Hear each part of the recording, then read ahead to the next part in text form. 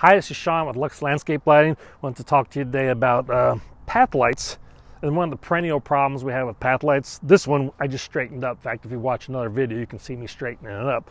But what happens over time with these things, they always like to tilt. I always get that leaning Tower of Pisa effect to them.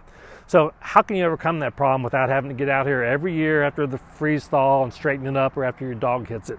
So something we do with our installations, it does cost more money, and if you're often like looking, it's like, oh, why is this bit a little bit higher? It comes into the details.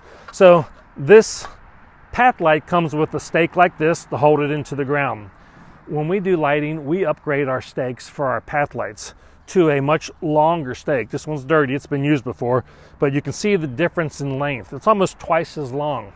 So having that additional depth in the ground gives it more support, makes it sturdier, and also helps reduce some of the freeze-thaw issues we have in the Midwest. If you're in a warm climate where you don't have freeze-thaw, it's not a big issue, but with stakes, when you get freeze-thaw, they tend to want to work up out of the ground, and it tends to make them crooked.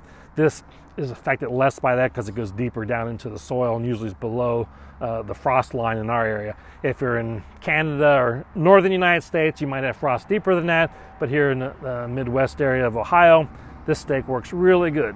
So keep that in mind. If you're putting in new lights or putting in path lights, upgrade the stake to a nice long stake so you get better support.